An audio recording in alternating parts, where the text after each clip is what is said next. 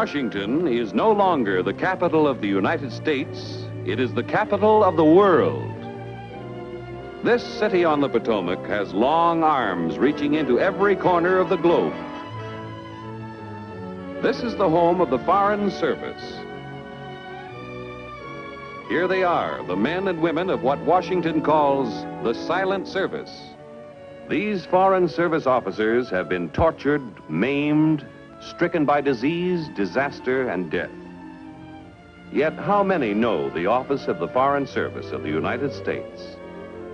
How many of us have seen this plaque, which tells an eloquent story, erected by members of the American Foreign Service Association in honor of diplomatic and consular officers of the United States who, while on active duty, lost their lives under heroic or tragic circumstances. And for those who think the State Department is filled only with blue bloods, here are a few Americans whose forebears were not on the Mayflower. Our story begins in Peiping, our most important post in northern China. Here, not too long ago, a significant incident occurred, one of a series of such events which brought on the present crisis in that area.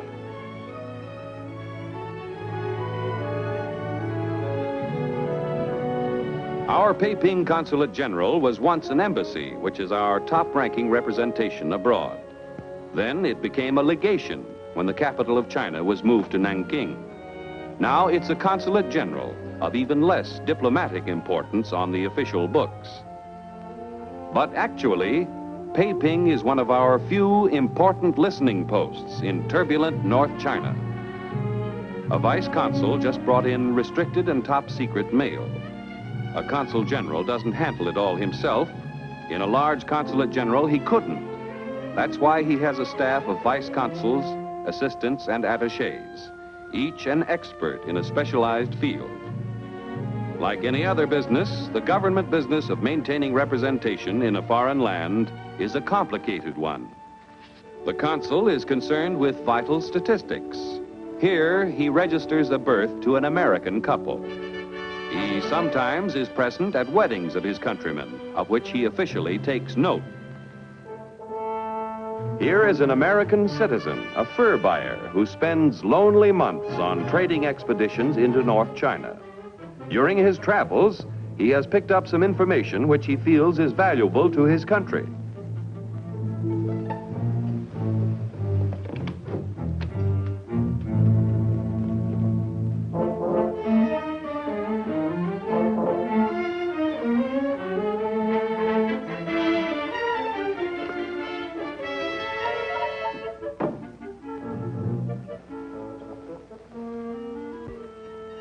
Word has gotten to the Consul General, who naturally is anxious to learn what his voluntary informant knows. Patriotic Americans often keep in touch with their consulate. Storm's brewing up there. You'd better come with me. I thought it best for him not to come to the consulate. Well, that's wise. We never can tell when someone may be watching.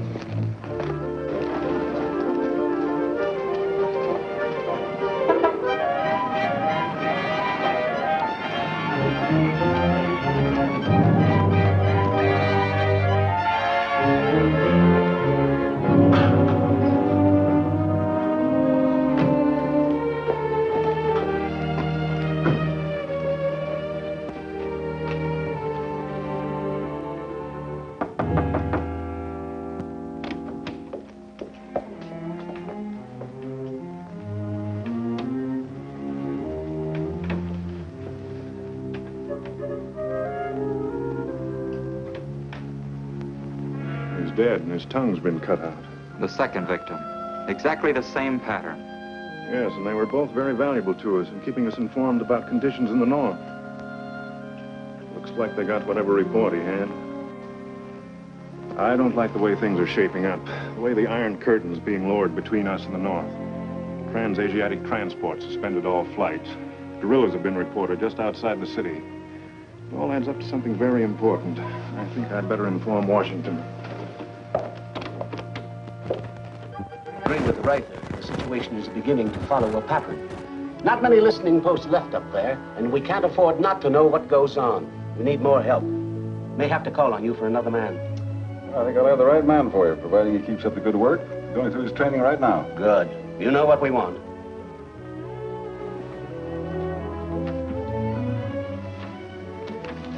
Send in the file on Kenneth Seeley.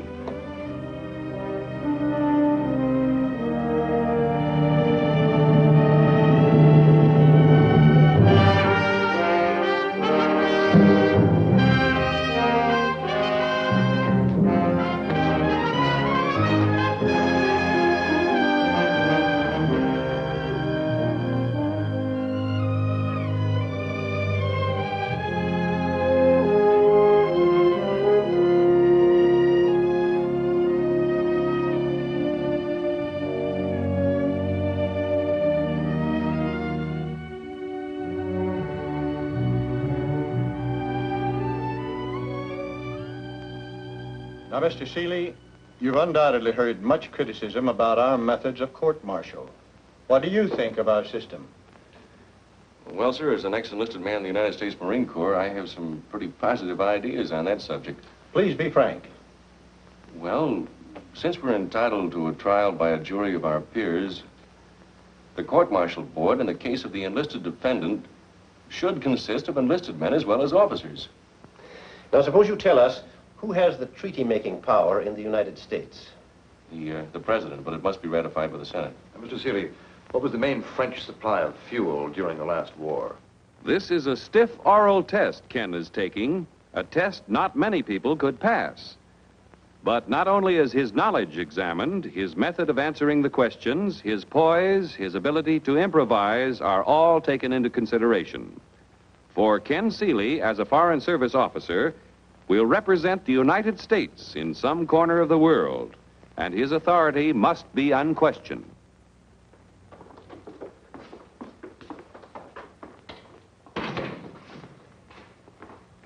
Oh, I'm sorry. Hello.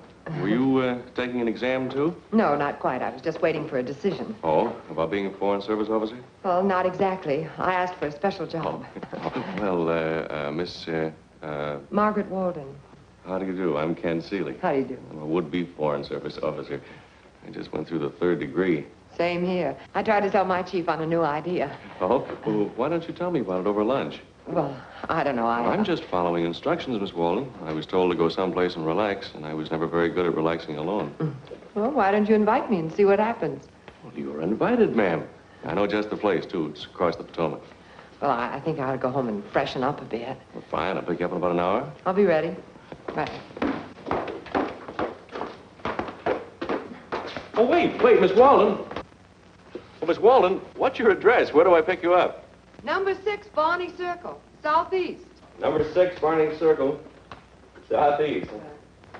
Thanks, Phil.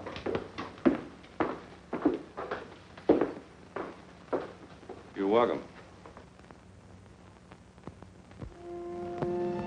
I'm awfully glad you overcame my womanly reserve and whisked me off to lunch. It was a tough fight, but the victory was well worth the struggle. Maybe an expensive victory. Don't tell me I'm in the clutches of a mercenary female. No, but a hungry one. You know what prices are now.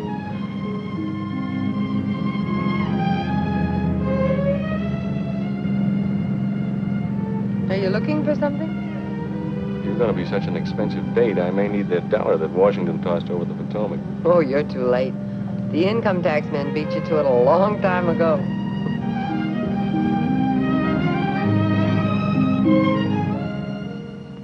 I love places like this.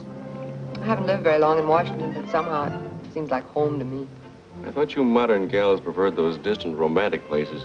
Distant romantic places. They usually mean dirt, heat, gnats, and most everything except comfort.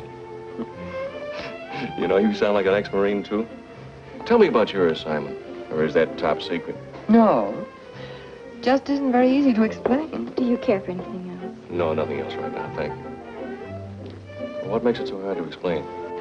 Well, it's a matter of morale. I spent 2 or 3 dismal years in posts in the East and the Near East, and the most difficult problem of all was what to do with your spare time if you were a gal. No, I mean it. Men can much more easily adapt themselves to a rough life than a girl can. Delicate creatures. Tell me about yourself. How did you happen to choose the Far Eastern Service? Chose me. I was born in Mongolia. My parents were missionaries. Mine are dirt farmers in Iowa. But you used the word were in referring to your parents, are they? And they were murdered by Mongolian bandits. Oh, horrible. It was, but it happened when I was pretty young. Honey, I never had any urge to be a missionary, but it occurred to me in being with the State Department, why, well, maybe I could help to carry on the work that they gave their lives for.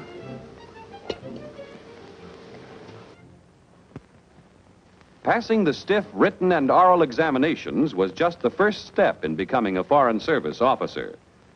Now he must go through an intensive course of indoctrination, learning Foreign Service history and customs, cryptology and the preparing and unraveling of codes, language, ports and exports, commerce, shipping, visas, international law, psychology, and all the various subjects that add up to diplomacy. A full day in the Institute is not enough. At home... Seeley, I'm assigning you to Beiping. You'll be the language officer. Your knowledge of Mongolian will be valuable. Tell me you speak like a native now. Thank you, sir. Now, that entire North China country is a hotbed of revolution and intrigue caused by outside influences. They've made a concerted effort to rid the territory of all Americans. Our nationals have been threatened, spirited mysteriously away, even murdered. Now, you know what we expect of you. You've got to be the eyes and ears of the United States. Good luck. Goodbye, sir.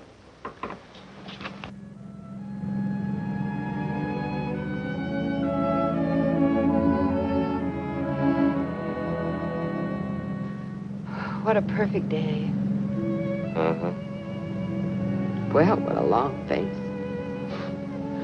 I was just thinking that saying goodbye to you isn't going to be easy. Doesn't make me happy either. Well, I always get a tug of emotion when I look at the Lincoln Memorial, don't you? Always. The Washington Monument, too. The lives of two great men, dedicated to the freedom for all men. Doesn't it make you feel proud to know that our work is a part of all this? A very little part. Of course, that goes for the other 140 million Americans, too, Marge.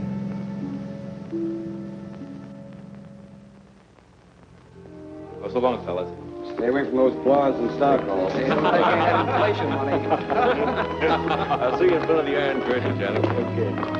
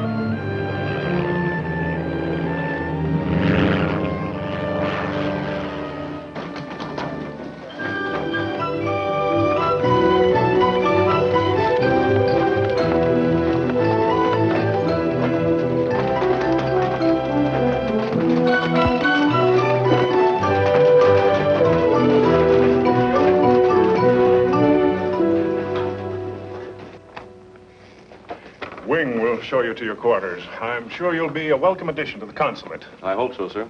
Wing, will you show Mr. Seeley to his rooms, please? Yes, sir. And you will soon be launched into the social world.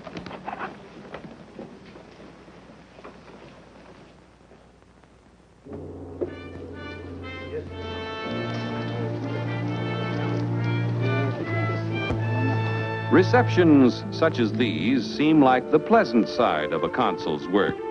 Actually, they are difficult and exacting. For while representatives of friendly nations meet here in these beautiful, peaceful gardens of the Consulate General, There are also officials present from countries that are not too friendly.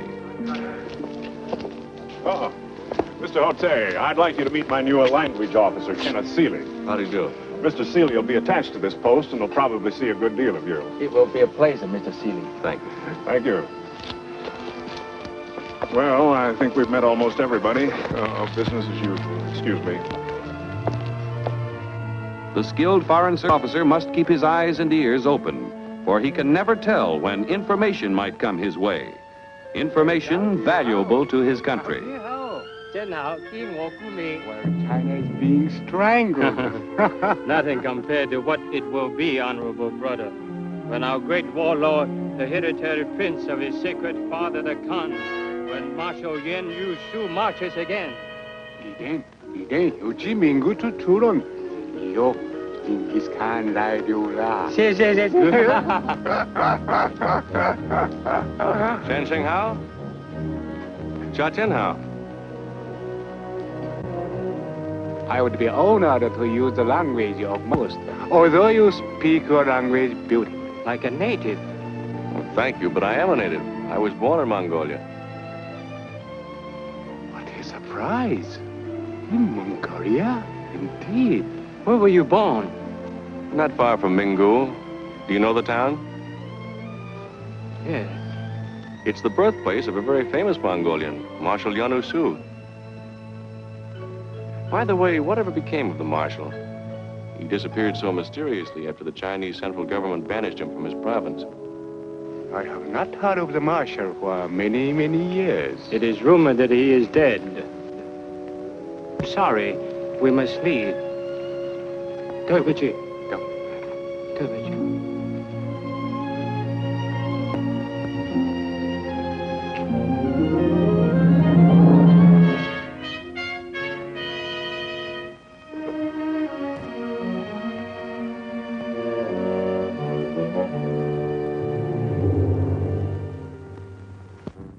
Doji. Yes, it might have been the liquor talking, and then again it might not. Mongolians are apt to be boastful in their cups, and they're not used to our fiery Western liquor. Well, now it's beginning to add up. The murder of those Americans and the, Which was never solved. Well, sir, whatever is brewing, it must concern Mingu and Marshal Yuan Su. And, of course, the State Department. Yuan Su, that's a sinister name in North China. His father was the old school of warlord, you know, fire and sword, take everything, give nothing. Fortunately, he died during the plague. But this Yuan Su is a very smooth article. Yes, I'd say it was a highly explosive situation. I was here during the anti-foreign riots of 1922. I sincerely hope that no irresponsible leader starts another massacre. Why, you were the victim of one yourself. Yes, my parents. Must have made a terrible impression on you as a child. It did. For a long time, I never wanted to come back to China. Now, I'm glad I'm back. Maybe it's because I have a feeling of unfinished business, something I have to see through. Excuse me. Hello? Yes? Yes? Oh, I'll be right there. That was the chief of police. He wants us to identify two bodies, Mongolians. Says he has reason to believe they were at our reception this afternoon.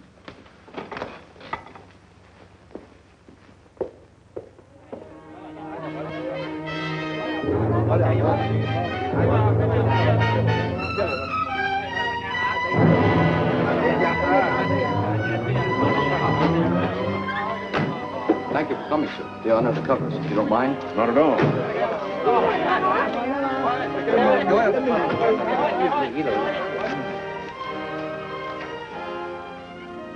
Well? It's the same men who were at your party. The men who talk too much. Ah, that explains it. What? Cut out. Come on, kid. Sir, won't you?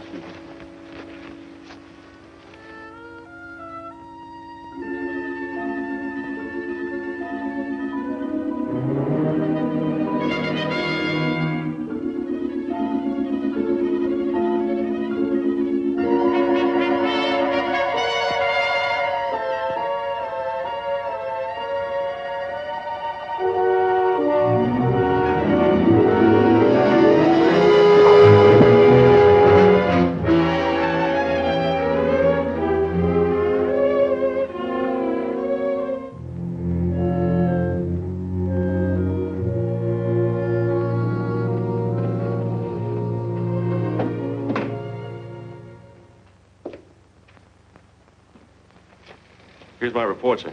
Oh, thanks. I'll send it along with mine. Sit down a moment. I sent a summary of the situation to Washington. When I talked to the ambassador at Nanking this morning, he asked me to. Well, what does he think? He thinks it may be serious, just as we do. Say, I don't like that window episode last night. You might have been killed. Yes, I know. That wouldn't be so good for the government. They'd be out the cost of my training. Well, it's nothing to do but wait. We'll hear from Washington soon enough. Cigarette, sir? Oh, no, thanks. Kenneth Seeley will be attached to Mingu Consulate as vice consul. He will proceed at once, but not give the impression of haste. Suggested he take the next plane carrying diplomatic courier. This is a tough assignment, Seeley. If the trouble going on up there spills over, you'll have to be the Army, Navy, and Marine Corps all rolled into one. But anyway, get at the bottom of what's going on. I understand, sir. And above all, be diplomatic. The Chinese government does not want to antagonize that province, which is still loyal. How often does the plane make the trip to Mingo? Once a month, but you'll be expected to get word back by any means possible, even carrier pigeon if you have to.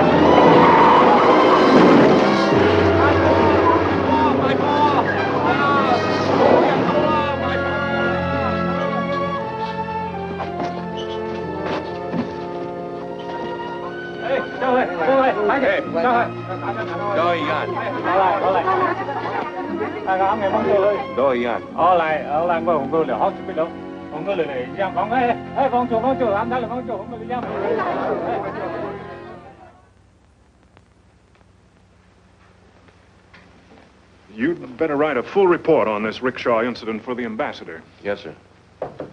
Yes? Sorry to interrupt, Mr. Reither, but they want you in the radio room right away. I'll be right there. You might as well come along.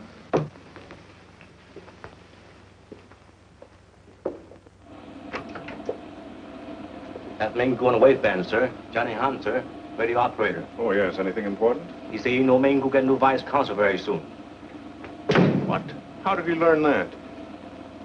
Your orders were received in secret code. Ask Johnny Han how he knows. How do you find out about the vice consul? This Johnny Han, Minggu. Our cook tell us we get new vice consul from Peiping. Cook say he hear it in market. Market say he hear it in wholesale house. Wholesale house say he hear it from traveler, but do not remember who. There it is again, the traveler. That strange, nomadic creature who always starts the rumors and who is always so amazingly right. What would the Foreign Service do without him? Thanks, Lang. Very handy, sir. Well, this would explain the rickshaw incident. They're certainly keeping tabs on me, whoever they are. They're keeping tabs on everybody. It's a highly efficient spy network. It might mean that the marshal's about ready to start.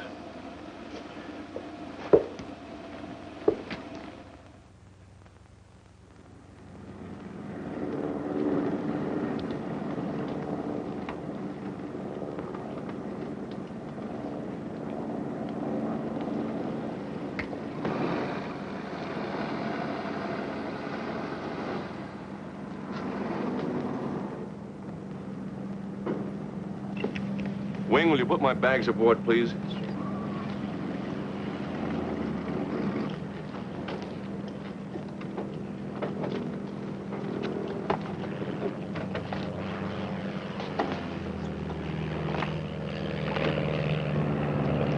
Hello, Logan. Hello. Meet Vice Consul Seeley.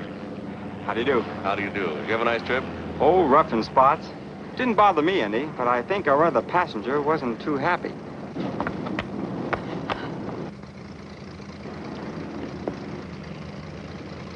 Marge! Hello, Ken. Oh, what a surprise. I thought you were in Ankara. I was in Ankara, but only for 1 week. And then I got my orders to move on. Where? Mingu. I was afraid of that. Oh, you just don't want me hanging around. No, it isn't that. Nothing in the world would make me happier except that Except that Mingu is dangerous? It isn't the safest place in the world. Well, we wanted to be in the service. Marge, this is Mr. Ryder. Your old friend. Hello, Mr. Ryder. Nice to see you again, Marge. Nice to see you again, She was my clerk at Darien. That was your first post, wasn't it, Marge? Yes, it was. I'm sorry you can't stay with us for a while. So am I. I'd welcome a chance to get my land legs back again. It was a rough trip. Oh. Let's you and I walk around a while. We might as well take advantage of the ground. It's a long trip to Mingu. Righto. Oh, by the way, don't take off without us, Haley. You haven't a chance.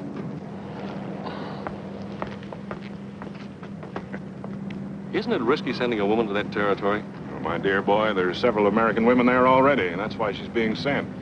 Anyway, Marge can take care of herself. I happen to know.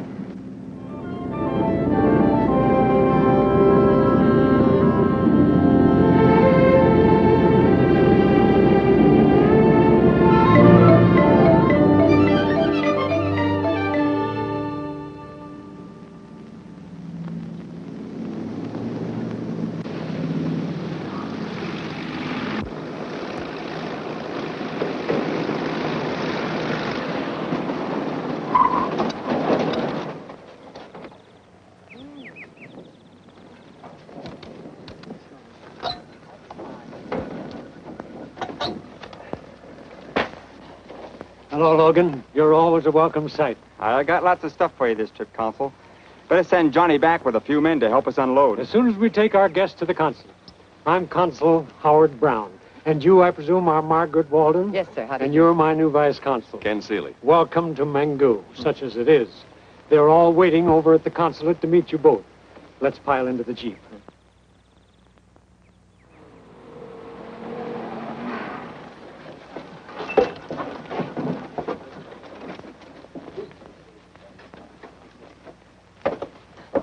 Johnny, get a couple of boys and go out to the airport and bring that stuff back. Yes, sir.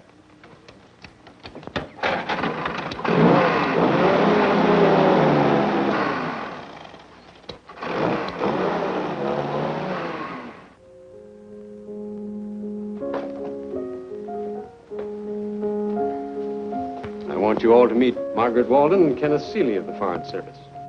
Mr. Seeley will be my new vice consul. This is Mrs. Brown. How do you do, Miss Brown? The Reverend Dr. Morse and Mrs. Morse. How do you do? How do you do, Doctor? And that wide-eyed little girl is Jessica Morse. And Jessica will be relieved to learn that the plane brought all the back issues of the Sunday comics and some bubble gum. A girl does get behind in her Dick Tracy out here, doesn't she? Yes, ma'am, and Buck Rogers, too. This is our most eligible bachelor, Miss Walden, Mr. Wilfred Bollinger, British American Tobacco. How do you do, sir? This is a surprise. And Kenneth Seeley. Yes. Yes, of course. How are you, old man? Fine. Nice to see you. Well, there goes my corner on bachelor eligibility. And there's Carrie. I had a most difficult time getting her away from her desk. Oh, yes, I've read a report on her. Difficult, is she? Not always. Originally, she was fine. A hard worker. A woman who entered into the spirit of things. Now she's withdrawn into herself. Tense, neurotic. I suspect she cries more than is good for her. Maybe she needs a good woman-to-woman talk.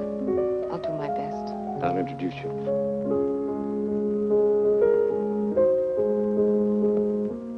Carrie, I want you to meet Margaret Walden from Washington.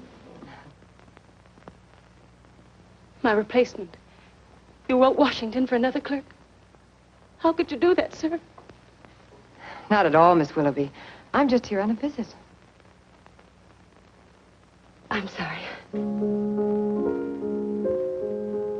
I'll leave you two ladies alone. Excuse me.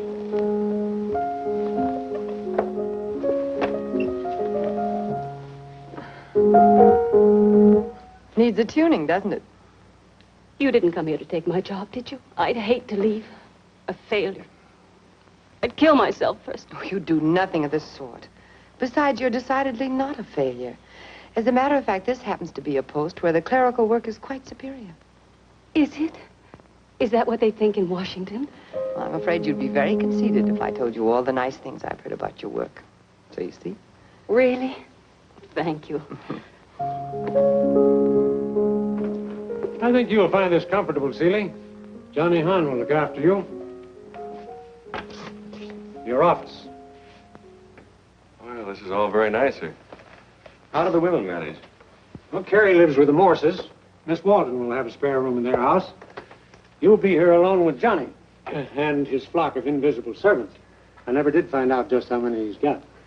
Don't be alarmed if you're awakened by the most harrowing squealing and squeaking noises. Johnny's a radio ham and will get up at all hours to communicate with such maniacs. I imagine it comes in handy insofar as keeping in touch with the outside world is concerned. Yeah. He should be able to pick up some pretty valuable information, too.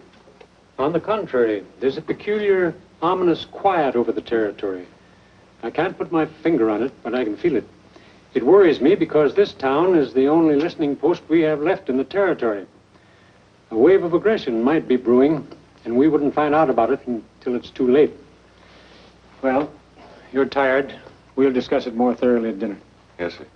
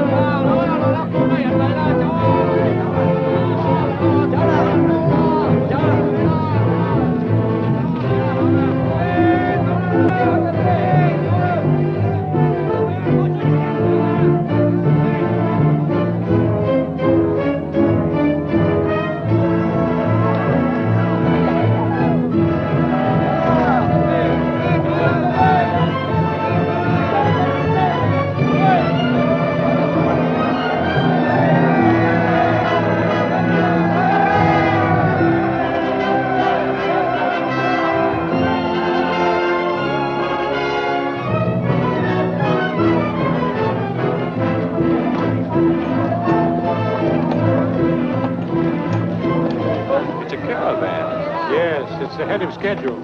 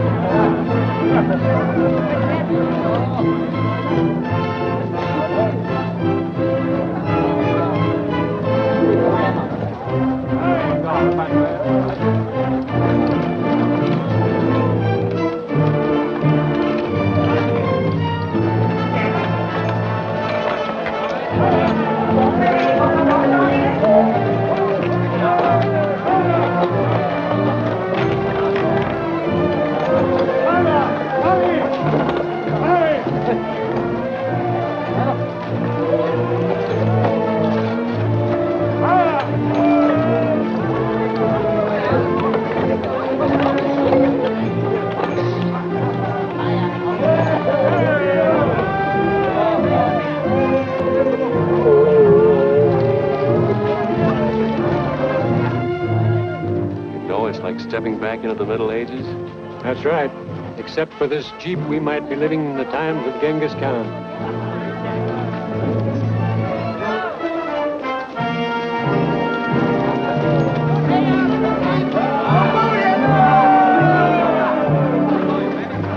Except for those firearms. Yes. The caravans have been carrying some pretty modern weapons lately. Automatics, machine guns. They say it's better protection against the bandits.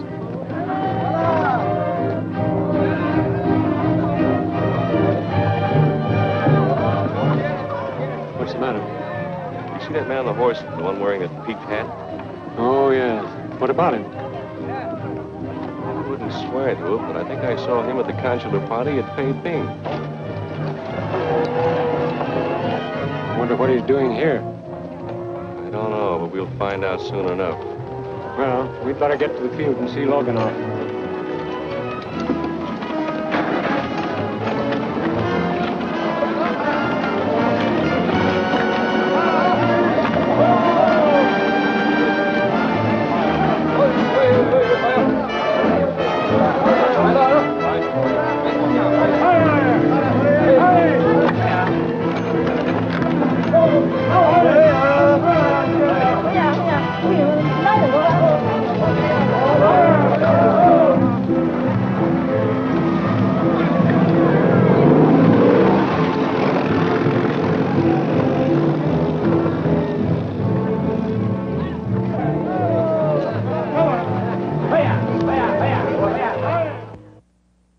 XU8 calling XU9. Hello, Johnny. Hello, Mr. Ken. Hey, it's a nice little set you have here. Yes, sir. Not very big, but it worked. We pour, sometime even Moscow. Oh, you hear anything interesting? No, sir. I hope. Say, incidentally, did you ever track down the rumor about my coming here? The one that leaked out over the grapevine? Oh, no, sir. Do you know where the man is that taught it? Yes, sir. Drive me over. I want to talk to him. Right away. Right away.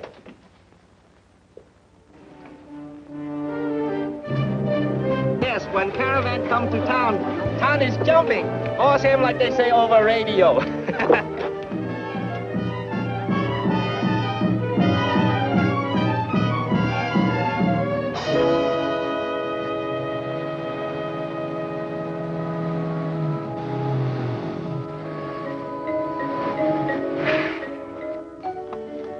Is he an undertaker? Oh, yes, sir. He also chief elder of council, or same mayor of city. Big shot, eh?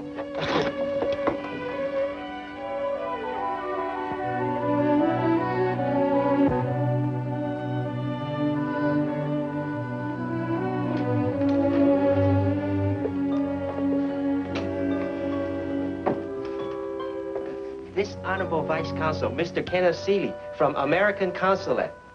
Mr. Wanto. How do you do? I'm honored, sir. I understand you knew I was coming here before it was officially announced. Do you mind telling me how you found out about it?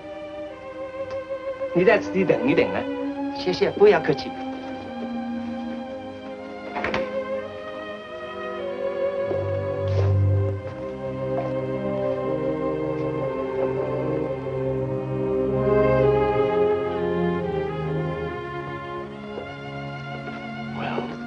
I heard it in the marketplace, sir. From whom? I don't remember now. I think it was from a traveler, perhaps a fur buyer from the south. Traveler from the south, huh? Yes, sir. Wando, as mayor of this town, you have access to more information than anyone else. Isn't that true? Sometimes yes, sometimes no. Well, tell me.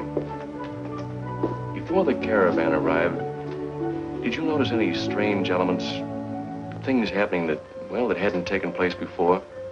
Oh, please think that over very carefully. It's important. I can only say, sir, that I have had a very uneasy feeling. Why? Because there have been too many strangers here lately. But you still can't tell me where that rumor originated from.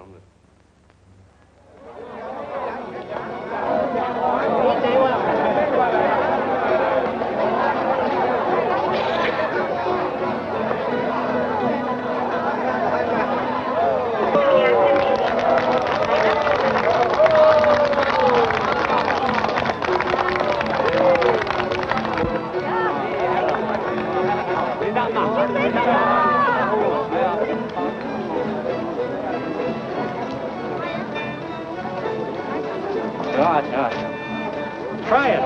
It's kumis, fermented goat's milk.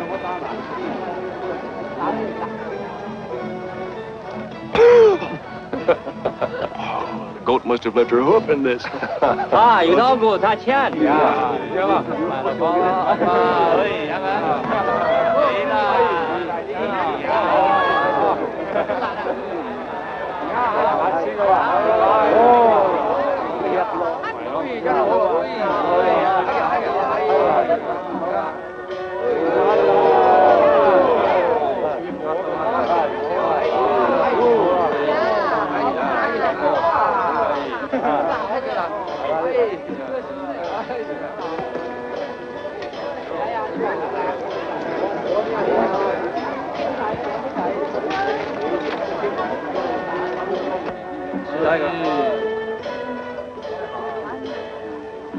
Where's Jessica?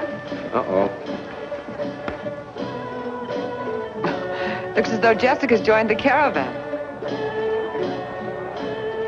Ooh.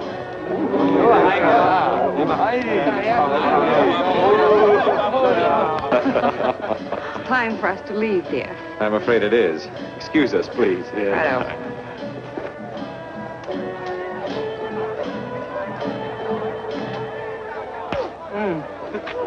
done a good day's work, Jessica. Now we better go home. Oh, gee. Right when he was going to teach me how to eat fire.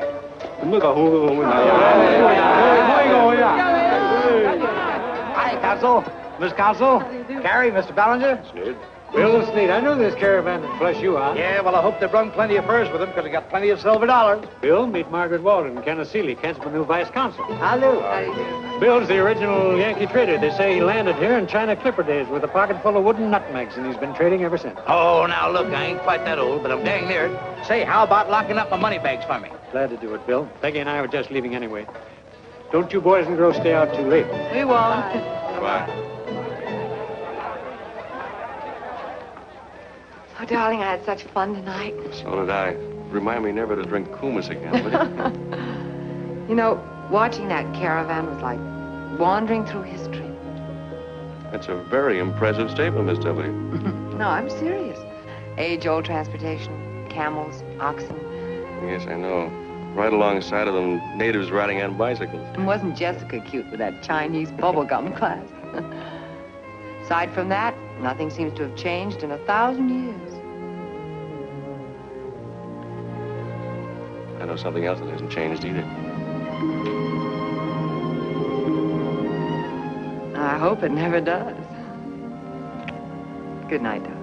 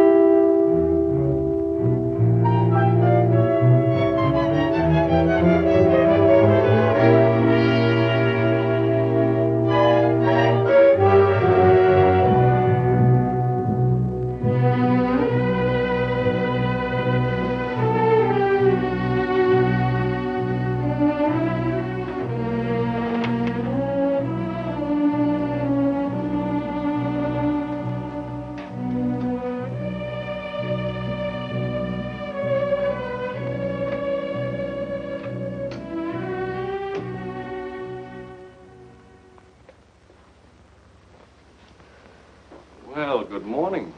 Why the informal gathering so early? There seems to be some sort of misunderstanding. Maybe the boys had too much party last night. Carrie, don't let them see you do that. Where's Marge? She's been detained for questioning. It seems the caravan was the advance guard. Ooh, Marshaliano Sioux? Yes, our friend has finally arrived.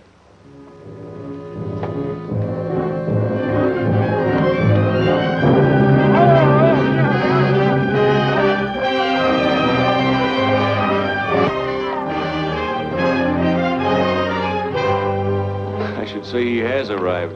Instead...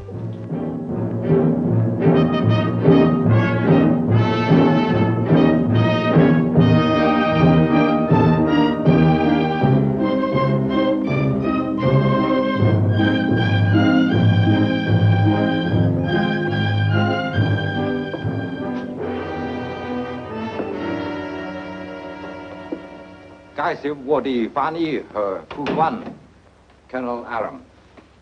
Delighted, Consul Brown. Delighted. I am, as the Marshal explained, his official interpreter and aide. How do you do? Has he been disagreeable? The Marshal hates American women. He told me so through his interpreter. He claims that American women don't know how to make love. Well, I'm glad of that anyway. Has the Marshal forgotten all his English during his long stay in Mongolia? It's been rumored he was once a brilliant scholar at Oxford. My dear Consul, the Marshal does not like that barbarian tongue. That is sufficient. I see. Will my boy be permitted to brew us all some coffee? Lingshire, Daojing, Joffy. 没有去早餐，对不起。到了。 The Marshal begs me to convey his apologies. It was very thoughtless of him not to provide you with some breakfast. I would enjoy a cup myself. That's been a long time since I've had a cup of good American coffee. Thank you. Johnny, will you prepare a light breakfast for all of us with plenty of coffee? Yes, sir. 清楚. Please sit down, everybody. It's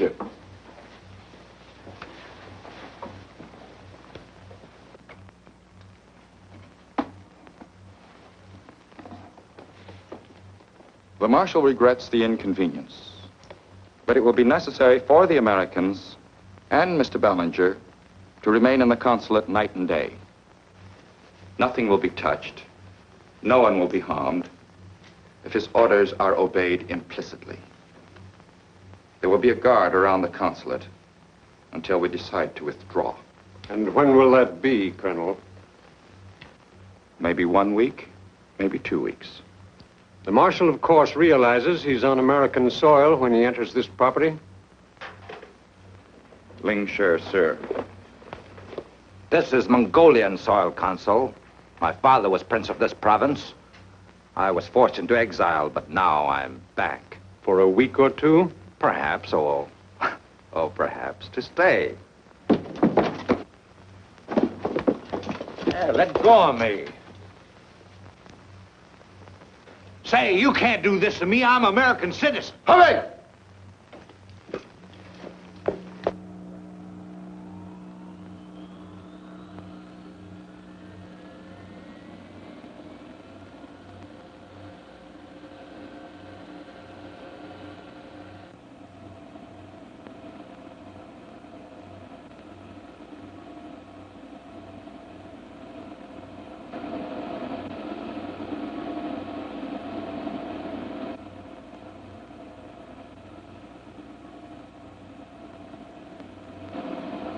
Hello, Nanking. This man Gu. Hello, Nanking. This man Gu. Marshal, you must tell us how long you expect to keep us prisoners.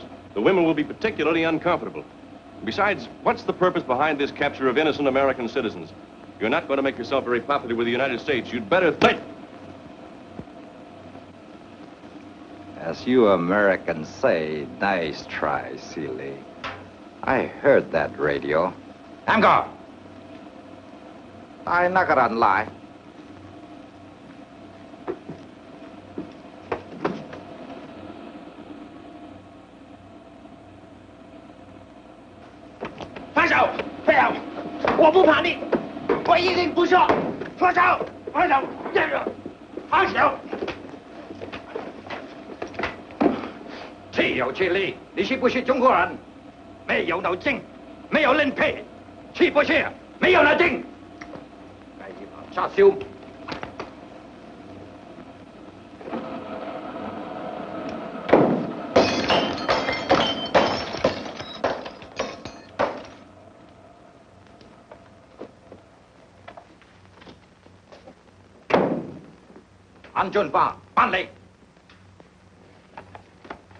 The Marshal is very angry. He has broken your radio. Now, to make sure that it cannot be fixed and used by your radio operator, he has given me another order. Dinaram, Dao, Tianfeng. Just a minute. This man is in the consulate employ. He's under the protection of the American flag. Leave him alone. Kengta! Kengming Changbi! Tarichu! When the Marshal gives an order, it is obeyed.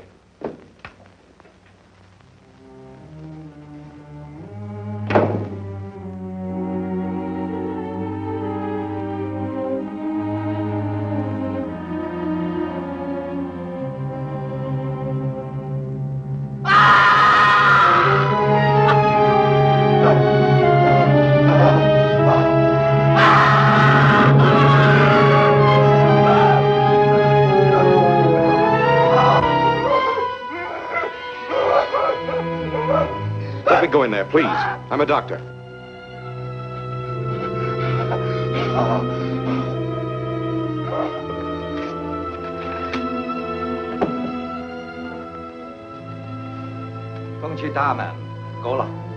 The Marshal is very annoyed at what has happened. He is now returning to headquarters. Remember, ladies and gentlemen, no one will be hurt, nothing will be touched, if our orders are obeyed implicitly. Joba.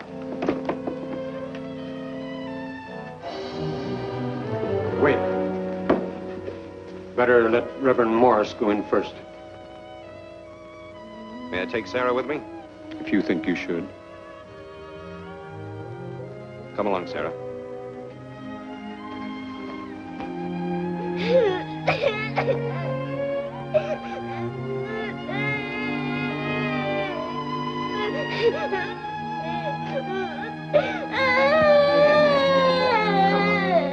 There, darling. It's all right. It's all right.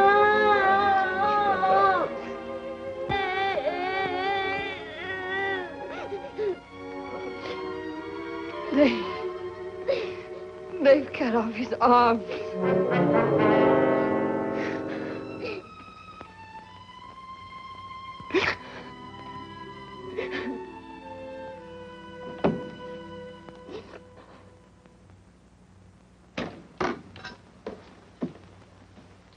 The Vice Consul insists upon seeing you. He's outside. Under guard, of course. Shen mo dong si. Tai ta lai. Come in, Seeley.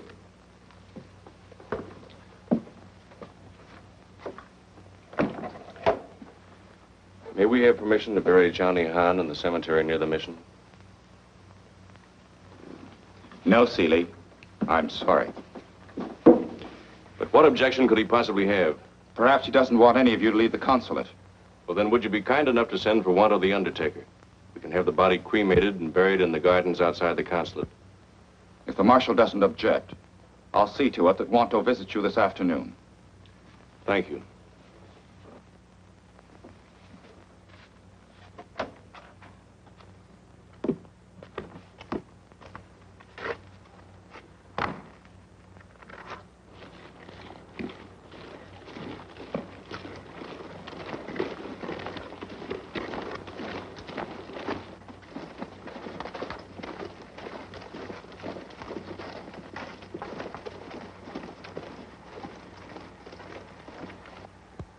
These people are under arrest, I assume. They are. May I ask why? The Marshal suspects some of them as being traitors. Traitors? Yes. If you remember, the Chinese government denounced the Marshal and a price put on his head. But why pick on these poor, helpless natives? They were not picked haphazardly, I assure you. We've had them investigated a long time before we came. Oh, I see. Well, what do you intend to do with them? The Marshal will conduct his own court of inquiry. Colonel, I think the Marshal will use any excuse to conduct a reign of terror. Seeley, you would do well to keep such opinions to yourself. Please march.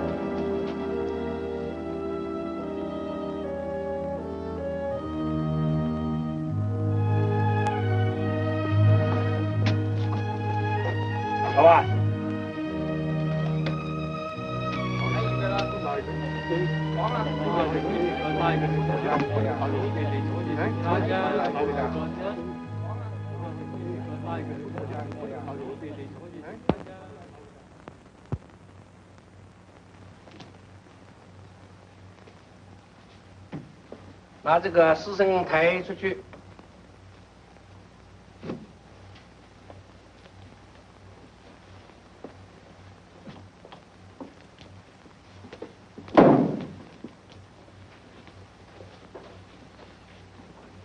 After you cremate him, Wanto, return the ashes here to the consulate.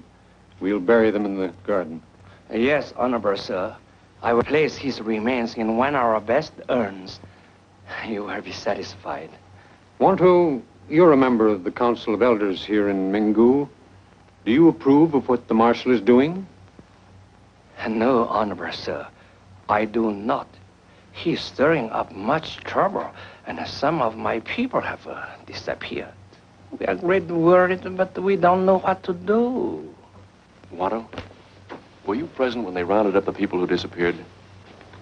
Yes. Once at the tea room, and once I watched from behind the curtains of my shop. The soldiers came, drag out innocent men.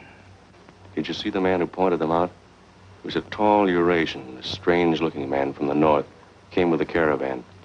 Yes, yes. I saw him, and I wondered who he was. He's the Marshal's spy. Watch out for him. Good. Is there anything else? Yes. Can you get us any firearms? All the firearms have been collected. Besides, it would be impossible to smuggle in. I was afraid of that. Mr. Brown, didn't you say dynamite was used to clear the landing field? Yes, there's some left in the warehouse. Can you get us some sticks? The warehouses are all guarded by the Marshal's soldiers, but I will try. Get them as soon as possible, will you? I will do my best. Then I will return with the ashes.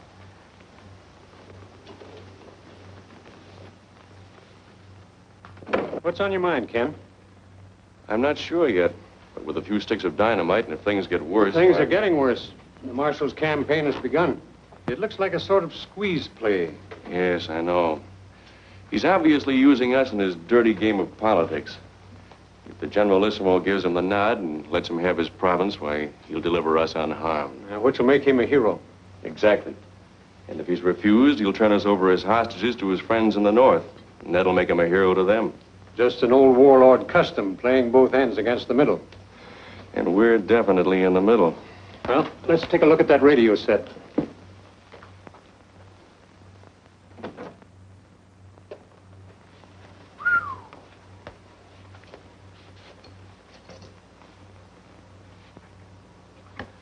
Well, there's a possibility these condensers and coils might work, but it's useless without tubes.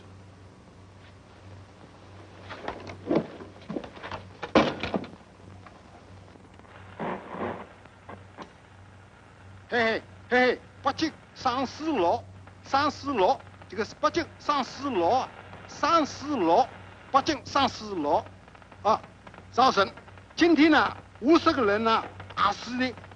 He apparently overlooked the receiver. We can at least hear Nanking and Peiping.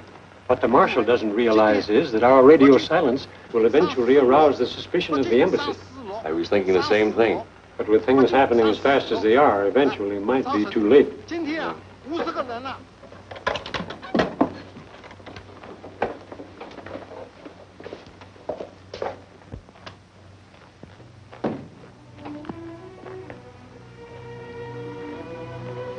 What was it, dear? The Marshal has just finished a private court of inquiry into so-called traitors. He's condemned 20 men to death, including the brother of our kitchen helper. 20 men? How awful. I'm afraid that's only the beginning.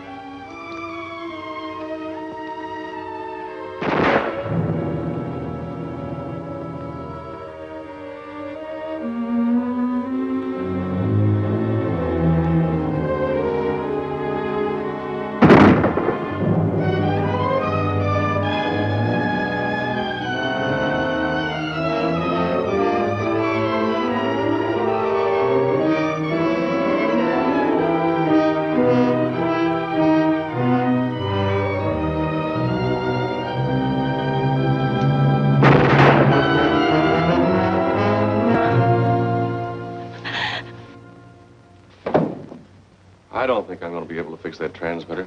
These tubes don't fit. Come in, Mingo. Come in, Mingo. Come in, Mingo. This is the American Embassy in Nanking. Come in, please. Come in, Mingo. Calling the consulate at Mingo. Embassy at Nanking calling the consulate at Mingo. Come in, please. Come in, Mingo. Nanking calling Mingo. Hello, Peiping. Last report from Johnny Hahn said he was going off the air to change tubes and make adjustments. He's had time to repair his set. Something may be wrong. If we don't hear from the Mingu consulate within 24 hours, we will send plane to investigate. We do not wish a plane to come here.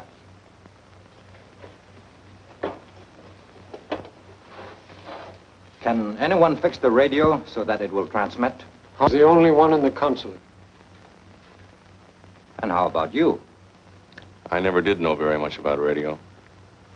I think you are lying, and I have ways of finding out the truth. Send for Amgor. Wait a minute. I think I can fix the radio if there were some more tubes available. Do you know whether there are any extra tubes? There might be some in the warehouse. All right. You look for them with a guard.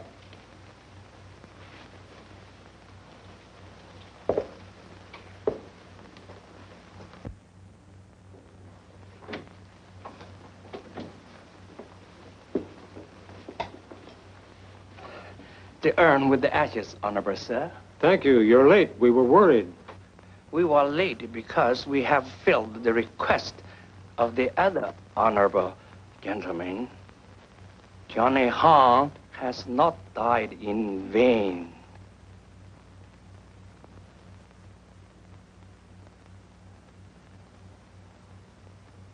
That's fine, Wanto. Take it out to the garden.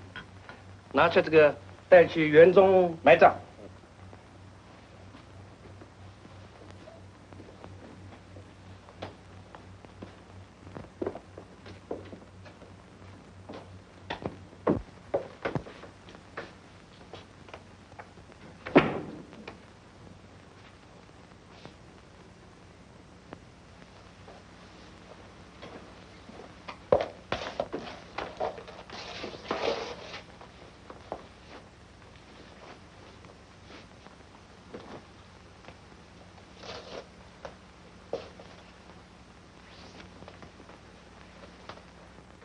Our Heavenly Father, we commend to thy care the soul of Johnny Hahn, the noble spirit of one of thy children who died in agony like thy son, so that we on earth might take courage and inspiration from his sacrifice.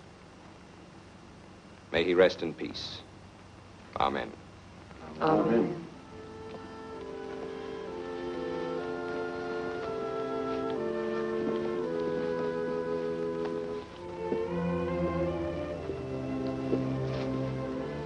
Hey, remember me? I'm sorry. I didn't mean to take off without you. Ken, there's something on your mind. I know it's none of my business, but, well, I worry about you. Why, Marge? Well, I have a hunch you're planning something crazy. You and the consul have been thicker than thieves, whispering in corners. What's it all about? We're just trying to anticipate the marshal's next move. And? And it doesn't look good. What are you going to do about it? Stop them if possible. Ken, I wouldn't want anything to happen to you. You want to know something? What? Neither would I.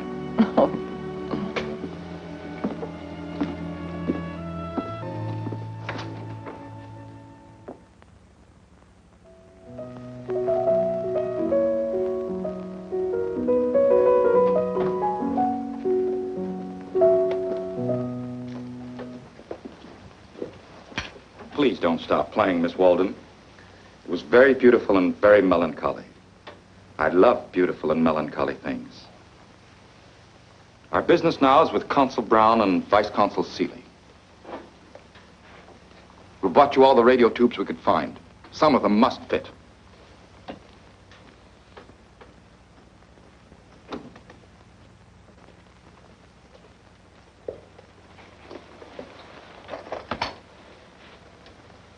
Go to work.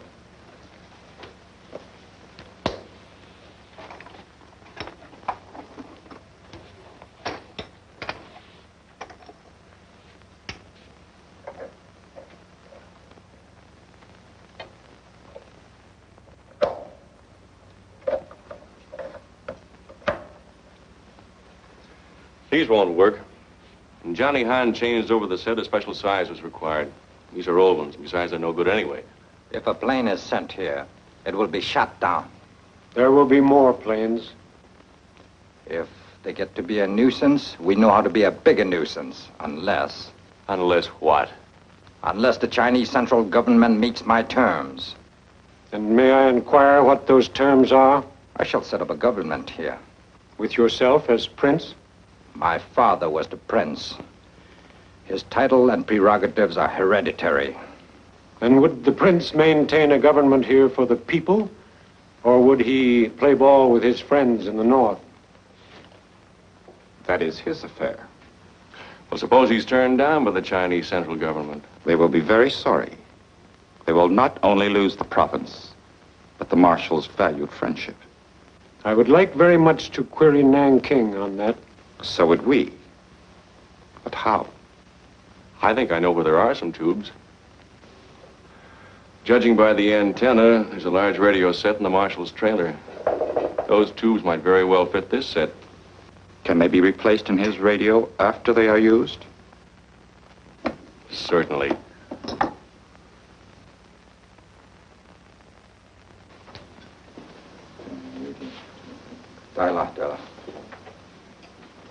Very well. You will make the change. I'll have to get my tools.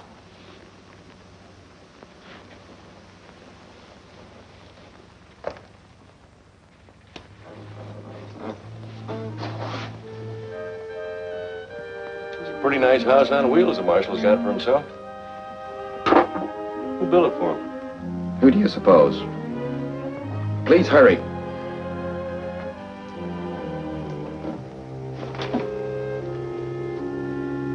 This thing must be grounded on the frame.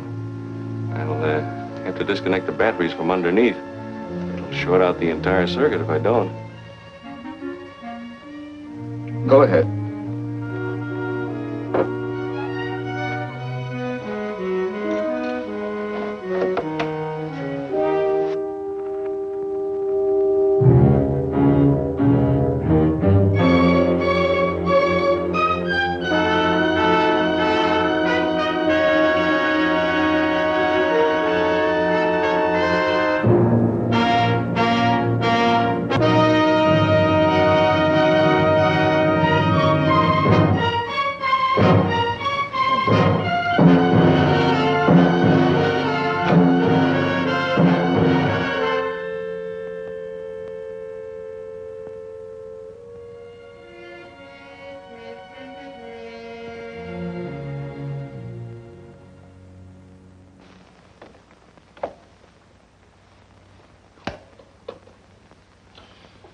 Well, there it is.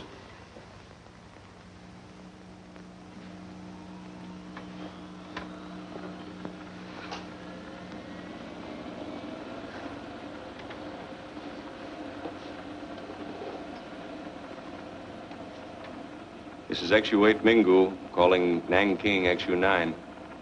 This is XU-8 Mingu calling Nanking XU-9.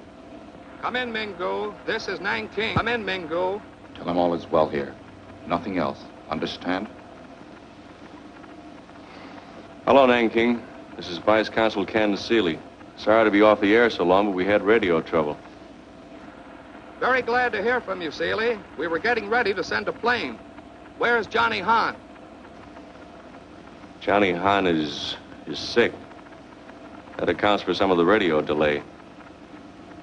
Everything is fine here. Does the ambassador have any instructions? Nanking wants a complete report. The ambassador is worried. What's he worried about? Seems like Marshal Unisu has been reported on the move. There's a rumor he's invading his father's province, trying to force Nanking to accept him as governor. That's interesting. Very interesting. How does Nanking feel about it? The Chinese government refuses to dicker with the marshal.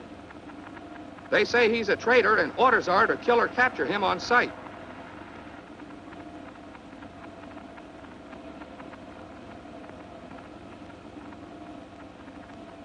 Is that all, Marshal? That's all. That's enough. Now tell them that the marshal is a very difficult man to capture. Well, if I do that, suppose Tell them.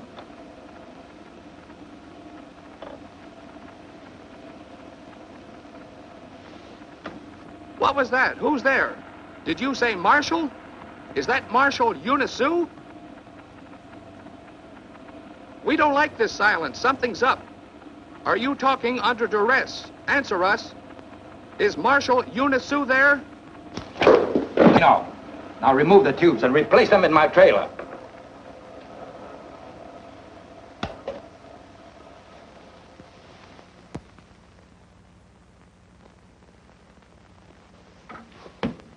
Hurry. The marshal's waiting for you. What for?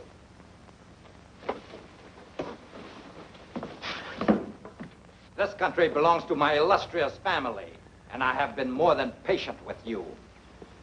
You will all learn how I reward any stupid attempt to make a fool of me.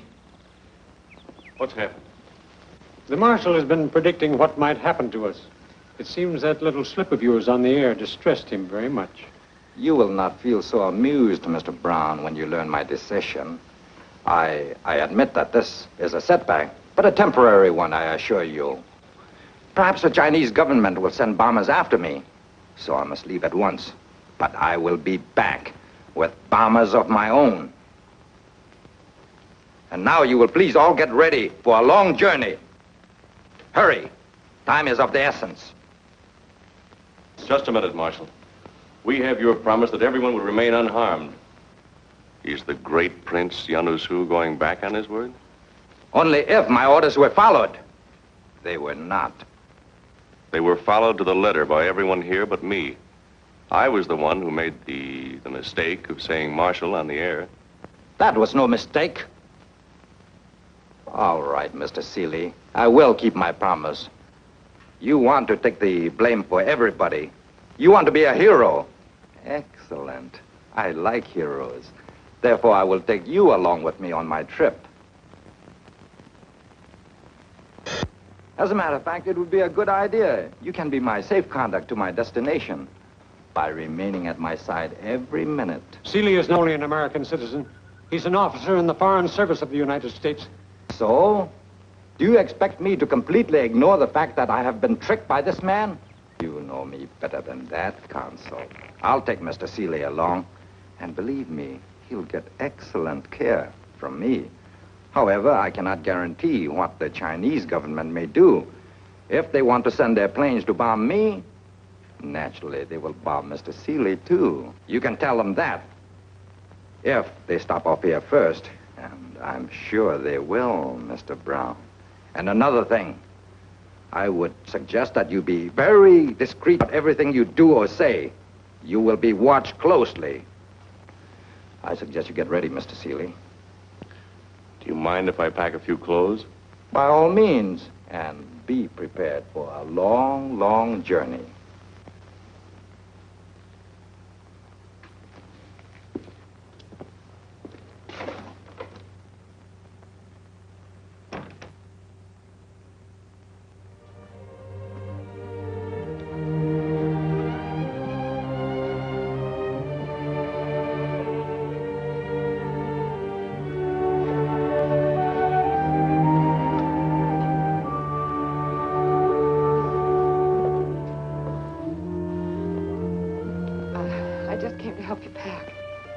Thanks, darling.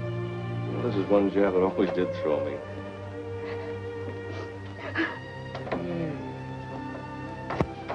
Oh, Ken. I guess the Director General wouldn't be very proud of me now, would he? Yeah, the Director General isn't in love with you either. Ken, I can't help being terribly frightened for you. This thing isn't as bad as it looks. Besides, I think the Marshal's bluffing anyway. Incidentally, tell the Consul that some of those discarded tubes do fit so we can talk to Nanking.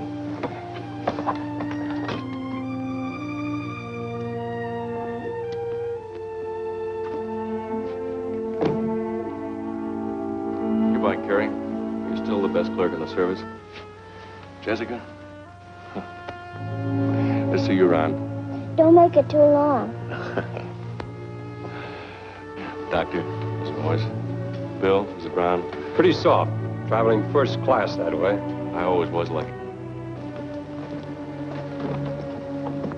Goodbye, sir. Good luck, Ken. I'll need it. Little did I know when I planted that dynamite in the trailer that I was going to be in it, too.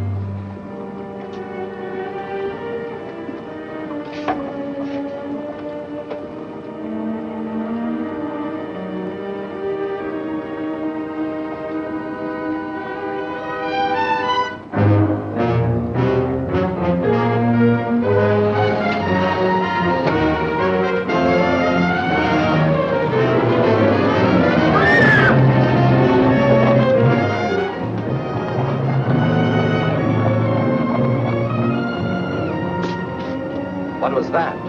One of the children. Why aren't you going to stop?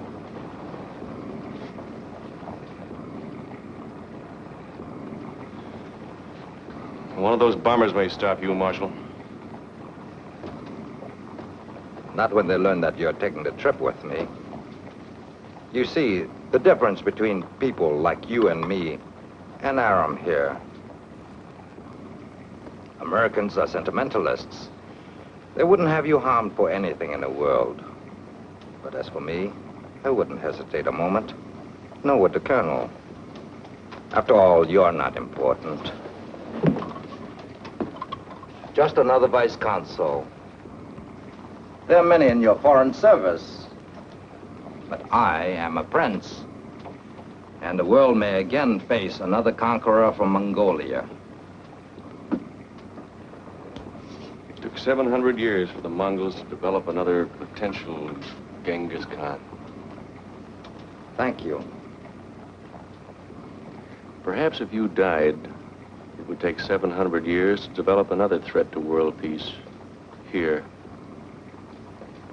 You're a dangerous man, Marshal. Yes, and even you don't know how dangerous. You see, Mr. Seeley, you forced my hand with that radio trick. I was going to take my time, look the situation over, perhaps get what I wanted by peaceful means. Peaceful means? Yes. The Mongolians are my people. They would have seen it my way after a while. Now I will have to declare war openly. Maybe I'll make that prediction come true. The one about the golden hordes of the East overrunning the earth. They're waiting for me now up north. An army with full equipment. Tanks, artillery, bombers. All I have to do is give the word. You mean they won't march without you? No. I am their leader. Without me, they're nothing but a rabble. Without a plan or purpose. You know, you're right, Marshal. I am just a vice consul, dime a dozen. If I die, there are lots of others to take my place. But if you die, there's no one else to take your place. Exactly. When we reach your camp, what happens to me up there?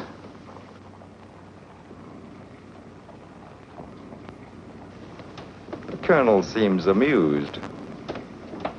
Let's all have a good time. Why not turn on the radio? Colonel Arrow here likes melancholy music. Good idea. I was wondering if that radio was fixed.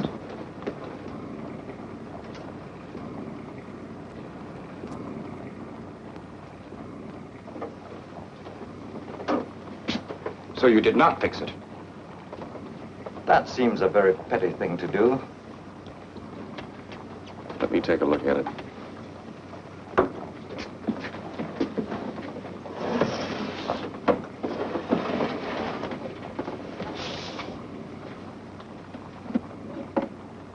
Here's the trouble.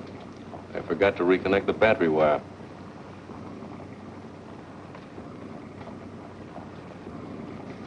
A smart man like you should have been on the winning side. I am on the winning side, Marshal. I represent an ideology that recognizes the dignity of the individual, that holds all men to be free and equal under God. You represent murder and rape and slavery in the name of the law. You're a mad dog that must and will be destroyed. You're a fool to speak to me like